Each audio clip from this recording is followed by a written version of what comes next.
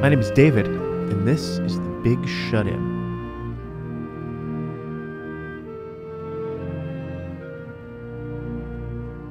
It is Tuesday, September 8th, day 178 by my reckoning, since all of the madness began. And today I spoke to Catherine Christopher, Professor Catherine Christopher, Cassie to her friends, who teaches law in the graduate school at Texas Tech in Lubbock, Texas. That's Texas Tech, as you'll hear later. And Cassie is one of my wife's oldest friends. They've known each other for many years, and she is a truly wonderful person, brilliant and funny, and I enjoyed talking to her for that reason, that she's a very pleasant person to speak to. Also because it was an opportunity to hear from a part of the country that I don't often hear from. And we got into some really interesting stuff, I think, both about parenting and what's going on with the reopening of schools, which is on everyone's mind right now, even people without children. And also some interesting perspectives on what it's like to live in a relatively small city in a relatively rural part of the country, and what that does for your perspective, how it's different from perhaps my perspective here in great, big, and admittedly self-important New York City. I think you'll enjoy spending a little time with us and with this conversation. And so I'll start without further ado. Here's Cassie. So how are you? How are you doing? I'm okay.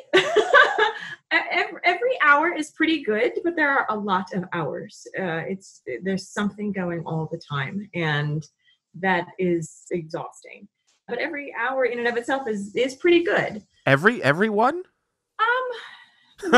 Most of them, yeah. I'm not gonna say every minute of every hour is good, but oh, right. But the average, like if you average all yeah. 60 of those minutes. Yes, no, it's definitely positive. That's great. Everybody's, I mean, are you guys, so for people who know, you do 3 kids, which is a lot of kids, as far as I'm concerned. At least one too many. Really? Wow. Yeah, oh God. Did your husband put the kibosh on that? He did. Yeah. He did. I can't say I blame him, honestly. But what? I mean, we have 2, and they're everywhere. There's nothing but kids. It's like there's one everywhere I look. There's a kid. I get that, but my older 2 are significantly older than the younger one. So I have a 12-year-old and a 9-year-old, and then there's the 3-year-old. And man, 12 and 9 is a different kind of parenting. It's more mental than physical. You know, they don't need manhandling anymore. They can use the bathroom by themselves. They can cook whole meals, each of them, which is amazing. Wow. It's the 3-year-old that's still that very like physical manual parenting. Hands. Still, yeah, like she still needs to be hoisted in and out of the bathtub. I like the division of the idea of the division of manual and automatic parenting. Well, like what kind of transmission does this child have? I think of it as being physical and mental parenting. You know, the 3-year-old is pretty easy to outwit, but the 9-year-old, that's harder. That's funny. But what's up with you guys with school? Has it started? What are you doing? Yeah, school starts here pretty early, actually. So we are now the kids are in week 4 of their public school program. They have been at it for a while now. So our school district has offered face-to-face instruction for anyone who wants it, or virtual instruction for anyone who elects that. So it would be full-time either way. I really wish we could do like 2 days at school and 3 days at home, but that's not an option we're given. So my big kids are the ones who are in school, obviously, and they're both doing virtual school. So we've turned what used to be the playroom into the classroom, and they sit there with their little Chromebooks all day doing their schoolwork, which is partially synchronous and partially asynchronous, and depends on the age group. So yeah, and then the 3-year-old is home too. We had the option to send her to a little nursery school, but didn't feel very comfortable doing that. And then my partner and I are both college professors, and we are also teaching from home. So there's a lot of Wi-Fi going on in our house right now. A lot of screens. You know, it's funny. I talked to a lot of parents, obviously here, Mhm. and everyone is kind of looking at the plans for the fall, which are just starting here. Right. My son just started, and he's early for New York, Mhm. and we're looking at these blended learning Mhm. programs, and just about, I think I could go ahead and say every parent I've talked to about it has looked at that and said, what the hell is this supposed to be? You're Mhm. the first parent I've ever talked to who said, I would love to do that. Because those of us who have that as an option are mostly saying, what is this supposed to solve? They're still Right. being exposed. I Right. still can't go to work. What's the goal here? So what is attractive about that to you? I'm very um, curious to hear. yeah. So we've obviously we've been wrestling with a lot of this all the time, for months now. And I think, my primary goal is my kids' physical safety. My secondary goal is their emotional well-being. And then like a distant third is their actual education. But the thing is, my kids are lonely. They're lonely. It's just the 5 of us here at home, and they miss their friends. And I don't know if you knew this about us, but we live physically across the street from the elementary school. The view from our front porch is of the cafeteria windows. And so every weekday we watch 400 friends go skipping into school with their backpacks on and then come out again afterwards. And we are sitting here in this house just watching them. So we're lonely, and we're trying to arrange for outdoor play dates with another friend that we know is doing virtual school and therefore is hopefully not as germy or whatever. But it's just not the same. And I know it's not the same at school either. Kids are all wearing masks and they're trying to social distance and whatnot. But I don't know, it's the loneliness that we're sad about. Sure. Well, I'm surprised. I have a view of online learning and all of these things in a place where everyone is, I mean, I shouldn't say everyone, but the vast majority of people are opting for, you know, to stay home Mhm. because we all lived through April here Yes. when Yeah. there were just a lot of dead bodies and people were Yeah. scared of that. It sounds like a significant percentage of the kids who go to that school are opting to go in person. Yeah, I mean, I don't have the statistics or anything, but I think it's probably on the order of like 2/3 of them are going in person 5 days a week, and that's a third or so that are trying virtual. Although, I mean, virtual is not working terribly well for everybody either. We've sort of made it work for our family, but it's been an evolution even just over the last 3.5 weeks. But I know 3 families just here in my neighborhood who started virtual and have pulled the plug and are just straight up homeschooling their kids. Well, if 2/3 of the kids are there in person, I can't imagine that the virtual program is getting as much attention. Well, actually, so for the elementary school level anyway, the teachers who are doing the virtual education are just virtual teachers. So, Right. Okay. my 4th grader has a teacher who has an office at the school across the street, actually, but she is just teaching this online 4th grade classroom all day. So it's not like that teacher's attention is divided. But here's the major problem with online learning: kids can't type. Ha! and and if you can't type, it's awfully challenging. I mean, I've heard these stories about like the teacher being like, okay, everyone open a new tab, and like 40 kids go, what? What does that mean? And so, but like I said, their education is the least of my worries. So we just adjusted our expectations. Like week 1, we were going to figure out the technology. And then week 2, we were going to have a schedule. And then week 3, maybe we'd learn something. That's sort of where we are. Where you live Mhm. in Lubbock, Texas, Mhm. it's like you might as well tell me you live in the middle of the Sahara Desert, Mhm. or in, like, from my viewpoint of like places in the world. It Yeah. seems tremendously remote and exotic to me. Um, and what is the energy there like now? I mean, are people, we get reports of Texas and Mhm. rural America that people are just kind of thumbing their noses at safety guidelines, and and I mean, is that what you're seeing there? What's it like on the ground where you are? I live in the one neighborhood that if you look at the New York Times map of how counties vote, like I'm the one blue dot in this like sea of red. So, I mean, a lot of people here, I mean, most everybody here is trying to do the right thing. There are some, jerks who are thumbing their noses. I don't know any jerks who are thumbing their noses. Everybody I know is trying to do the right thing. And we're all trying to start to figure out what that is in a part of the country where we have more space. And I incidentally have a lot of thoughts now on New Yorkers' perspective of the rest of the country, but that's probably a different conversation. But I mean, we're all trying to figure out, when we go to the playground, do we need to wear masks? And does it depend on how crowded it is? And like everyone wants to do the right thing. And we're my friends and I are all excruciatingly polite with each other. I've been over at a friend's house in the backyard with kids there, and one of the kids needs to use the bathroom. And so, like, we ask first, like, is it okay if we go inside to use your bathroom? And can we put on our masks before we go? And, like, I absolutely insist that we wear our masks in your house. And, yeah, everyone's trying to do the right thing, but we don't have any social norms for how we behave in this particular world. What are the social norms about mask wearing? And can you still bump elbows with people? I mean, nobody's hugging anymore, but No. yeah. So it's weird.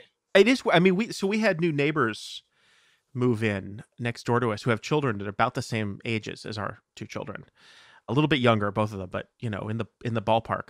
And we have these little tiny backyards that are right. So if they're in their backyard and we're in our backyard, we're hanging out together. I mean, and normally, they want to play together, and I'd be like, great, yeah, go play with the neighbors. That's awesome. Mhm. And now it's this whole dance of what is okay. Right.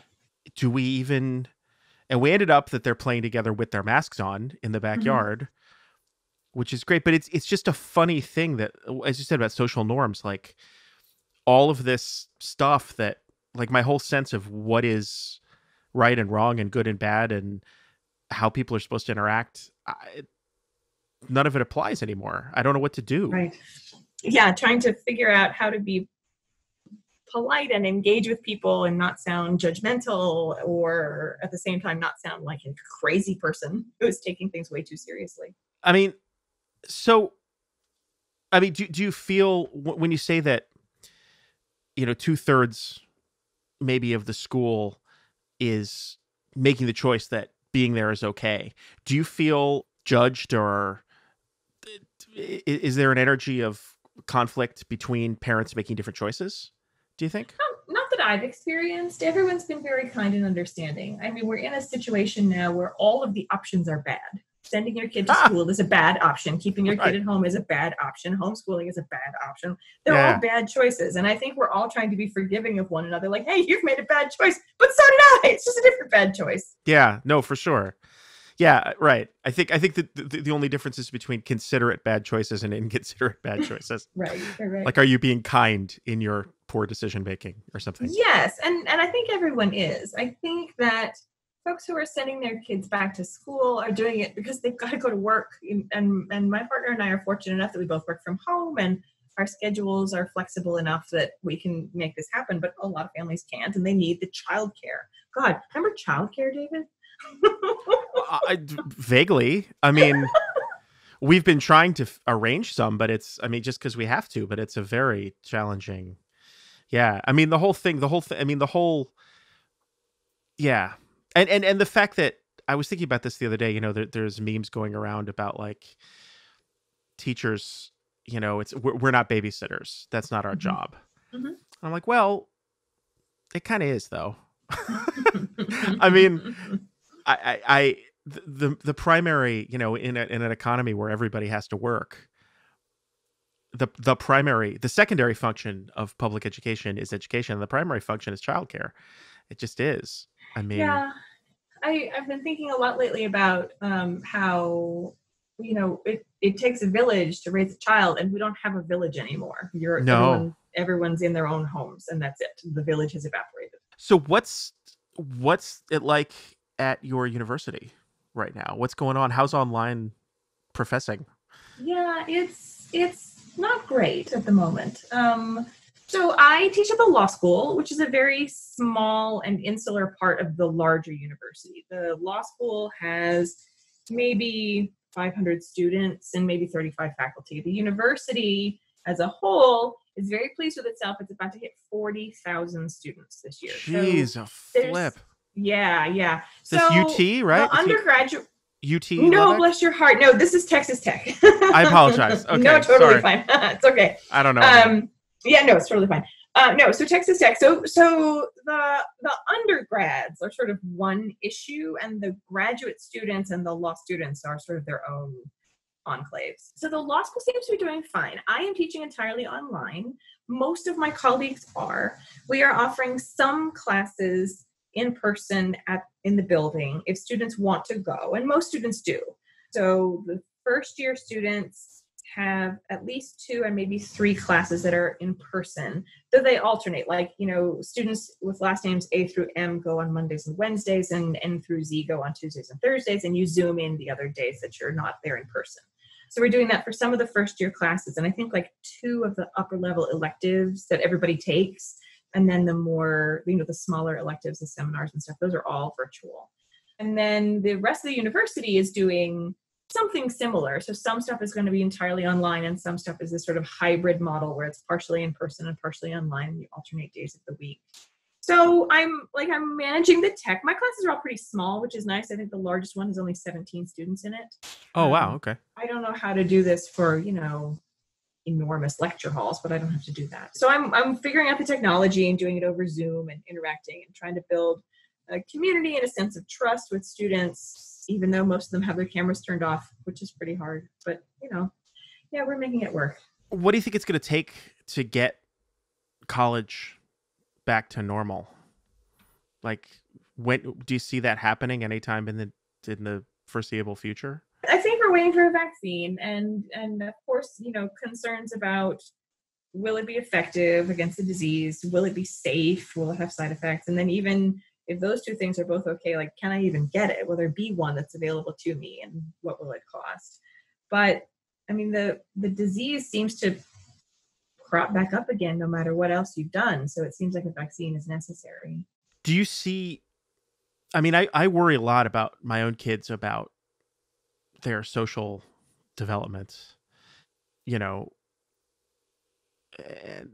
I mean, particularly Helen, who's almost 3. Mm-hmm. Like, is at the age where she's supposed to be learning how to have friends, Mm-hmm. Like, do you worry about your kids' long-term mental health and all of this? I do, but I put that second in my hierarchy of concerns after their physical health, because I feel like they can always go to therapy. Yeah, so I do worry about their mental health. But I find myself also thinking about like all the variety of bizarre circumstances that families and humans have been through the course of history. I find myself thinking a lot about Laura Ingalls Wilder and The Little House on the Prairie, and how it was just that family in the middle of nowhere. It was all they had was each other. And I often feel that way, that we're here in this house, even though my neighbor's house is like 6 feet, east and 6 feet to the west. But it's just us in this house in a lot of ways. And I am my kids' social life in a way that I wouldn't have been otherwise. Right. But others humans have made it through this situation and come out relatively unscathed. So I mean, I've always been an optimist. So I think it'll be all right. So you pulled the pin on a grenade earlier in this conversation that I would like to go ahead and leave out. Tell me your opinion of the opinion of New Yorkers about the rest of the country. I have been a New Yorker myself, of course. I want to say this for the benefit of your listeners. And I have been living now in Texas for 10 years. Really? Is that long? Yeah, it'll be 10 years in December. We're almost there, yeah. Wow, amazing. And I realized shortly after we got here the attitudes of folks, mostly on the East Coast, also sort of on the left coast, the West Coast rather, the attitude that everyone in the middle of the country is dumb and doesn't really understand what's going on. And I always sort of bristled at that, like, but I live here. But they always sort of assume that, well, you don't really live there. I mean, I think a lot of our families thought we were sort of playing house here for a while, and eventually we'd move back. And then it became apparent that we weren't going to do that. But, you know, my mother-in-law lives in Connecticut and is always informing us what's happening, what the New York Times is reporting. And we're like, yeah, we know. She goes, oh, how do you know? And it sort of dumbfounds us that she hasn't noticed that, like, we're actually still here and operating, and like we can get the New York Times in Lubbock, Texas. But there's this assumption that, I don't know, I guess the thing that really bristles is that the assumption that people who live in flyover country are dumb and don't understand what's happening, but that New Yorkers can explain it to us. Yeah. So that's it. Well, in fairness. Yes. And I've lived elsewhere. I grew up, most of my childhood was in the South, in the deep South. But I feel like, and I feel like I've gotten from the aggressive and uncouth wing of the right politically. You get a lot of kind of, well, you know, y'all think you're better than us kind of stuff. And my mental response to that is usually, well, frankly, I don't really think about you that much at all. And my own reservations about the decision making about the middle of the country is not that I think on it, certainly individually, that I've like interacted with people and judged them to be dumb, or that, you know, I think that there's something about the air over Mississippi that makes people unintelligent. It's just based on the fact that Donald Trump is president now. And it's hard for me to come up with an intelligent rationale for someone to have decided that was a good idea. It's results based. If I have judgments of the middle of the, you know what I mean? Like it's based on, I'm looking at what happened or what happens or the decisions that come out and say, I don't feel like that's a wise decision. And it's hard then not to judge the people who made those decisions. But I lived here during the Obama administration too, and felt the same way. There's this sort of, I now perceive living here, I now perceive this sort of self-importance of sort of New Yorker, the stereotypical New Yorker, and that what New Yorkers think about all day is more valuable than what I think about all day.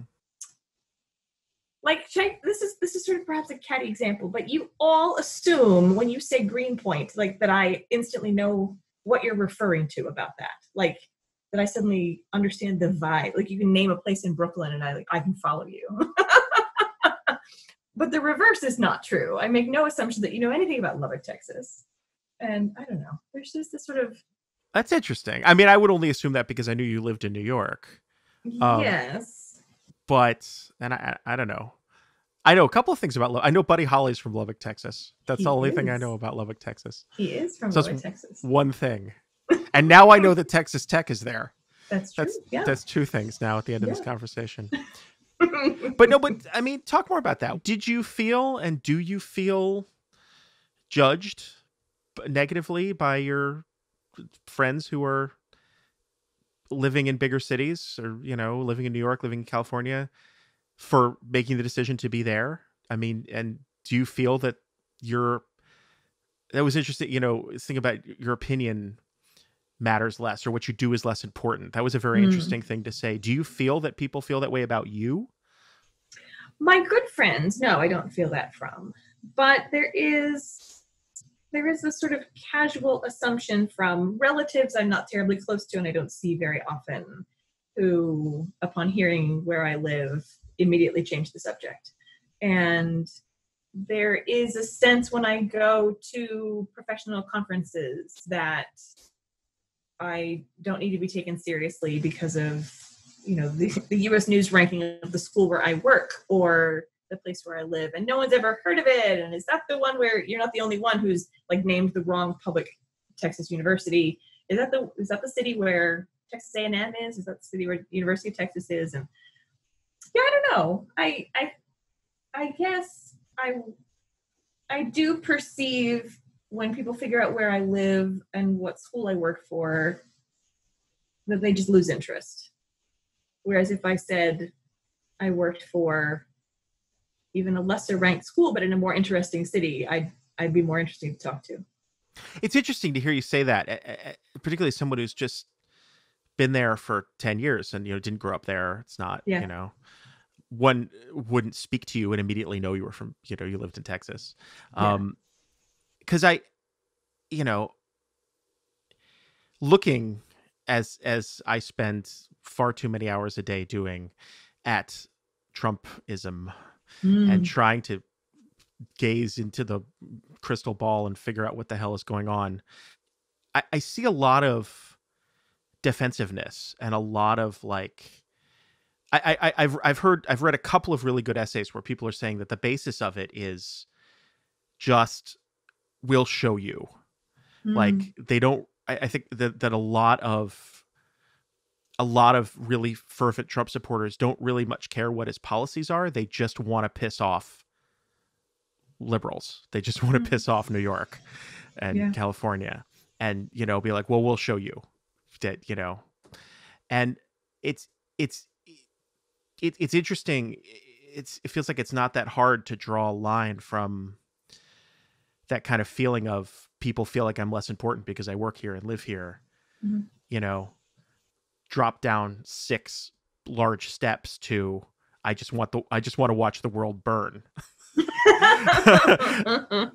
I mean, it's not an immediate jump, but you could see the path, Yes, and I mean, I'm no fan of this administration, obviously, but and it's obvious to you, I suppose, but maybe not to people listening. But I wonder if some of the appeal of Donald Trump is that he says to a lot of people in the middle of the country, no, you do matter. You are important. And if there's just some innate appeal in that. And I don't know if I would go as far as I'm just going to vote for him just to stick it to you all. But, that sort of reclaiming of some sort of power. But I don't know, is there something about just being acknowledged that your life matters and it sucks at the moment, and it shouldn't. And even though he's full of empty promises, but the idea that I believe in your life and I want to make your life better, which is not a message that flyover country hears very often.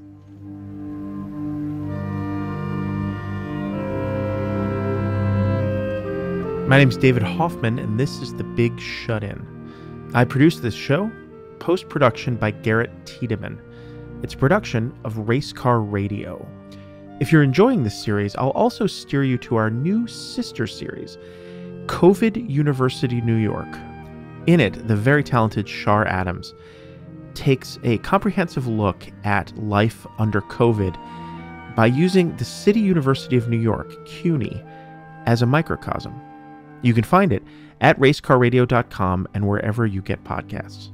If you have feedback for me or a story that you think might be a good fit for this show, please do reach out at thebigShutin@racecarradio.com.